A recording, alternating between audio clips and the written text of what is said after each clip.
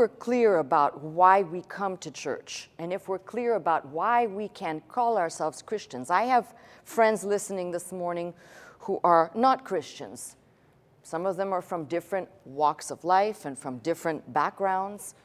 So I want to just say this one thing before I get into my message, because it is the thing that absolutely drives me crazy. Don't come to church. I'm probably the only pastor alive, not just in America, probably anywhere in the world, to say don't come to church on Christmas. If that's your one day a year, which you think means something to God. I got to tell you something, it means nothing. Let me take this down to a secular point, and then I'll move on to the message, because this is actually not my message. But the secular point is, let's take my brother over here. Would you want to be with somebody, in a relationship with somebody, who only came to you when they knew that you would supply their wants or their needs, but no other time, say only 365 days in a year, this person might come to you 2 or 3 times a year to ask of you directly to give, to participate, to do something? What would your attitude be towards this person? Don't say it. I know you too well. I saw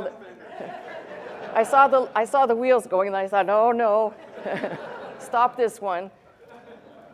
But it would be offensive. Would you be offended? Yes. Would you be offended if I supposedly, now let me pick somebody else, so I got here, we're sitting together. Okay, a real example. You don't want to see him at all.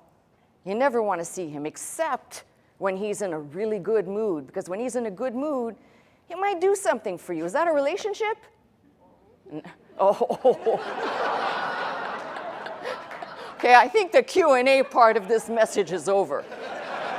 My point is, if you take your behavior towards your parents, children, kids, towards your parents, you only come to them.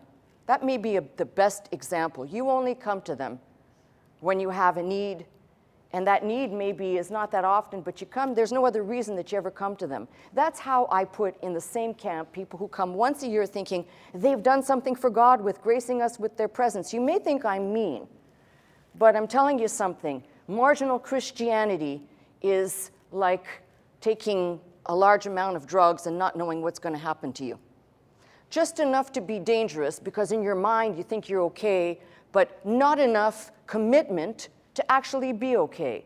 And that's where I say I back out of this graciously to say, when people talk about their understanding of God, it's smoked out real quick in how they think they can treat God. Now, God is either real to you, alive, we serve a living God, or it's just some figment, some mythical thing that you just go along with because, like everything else, like Father Christmas, just go along with it. It's a good thing, makes you feel good.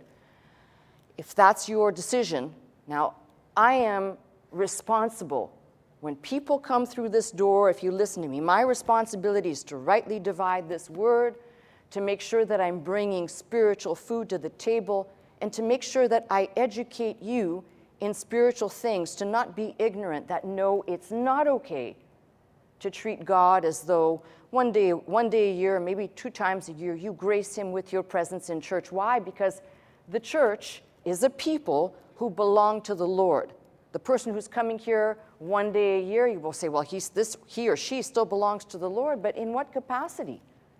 That's like saying a husband and a wife, well, I'm only a wife to my husband one day a year. Try that. Try it and see if it works, or do the reverse. It doesn't work. And when people start thinking properly about why the church exists and why we do what we do, that mindset of coming because it's the thing you think, the universal sense of oughtness that you ought to do, is probably misguided and misplaced. And I'll be maybe the only person, I don't like to use this verbiage, but maybe I'm the only person to say, I think it offends God. It doesn't please him. See, we think when we bring our little whatever it is to God, he's jumping on and going, oh, good, yay. Just like the way we now have to train our children. There's no negative, it's all the positive. Even when your kid, messes up, oh, you're so good, Johnny. So we want God to do the same thing for us. I'm sorry, but this book does not speak of God patting us on the back for showing up. Many people showed up in Christ's day, but not too many were willing actually to follow Christ. And that following is why we call ourselves Christians. So I'll get to it. I'm sure I'll break away to do, believe it or not, I may actually do a Christmas message, but it won't be what the mass multitudes would like it to be. Sorry, folks, I'm not here to please you, I'm here to please him.